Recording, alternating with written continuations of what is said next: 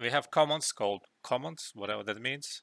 So we have a resolution amp, and that will essentially quadruple the resolution. So I'll go from 60,000 to 260 and then to pretty much a million. I usually don't use it because I prefer to use resample.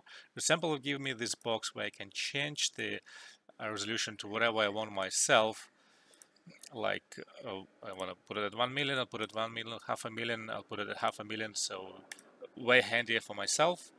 Then you have clear. Clear is the same thing as delete like empty layer here. So I use it. I actually have a hotkey for that. It's Control Delete, and it's on my control. And I delete it. I have it on my mouse. So press Control Delete, it will clear the layer, but keep the layer there. And we have Smooth All. So Smooth All is one I use a lot. Uh, Usually I assign it to some kind of hotkey like F12, and I'll like say skip this dialog and run this smooth multiple times, or you can run it 4 times and smooth it all. Usually helps a lot to help with the rough edges around the zones with some issues. So like we have here, let's run a smooth all 4 times. To get it pretty nice and neat.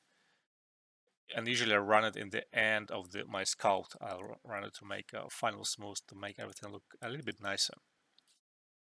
And for the resample, what I usually do is it's assigned to Control D button, like similar to ZBrush. And when I do that, it also drops the selection. So if you had some kind of selection there with a mask or something like that, it will actually drop it. And as I just click cancel, it will unmask my selection.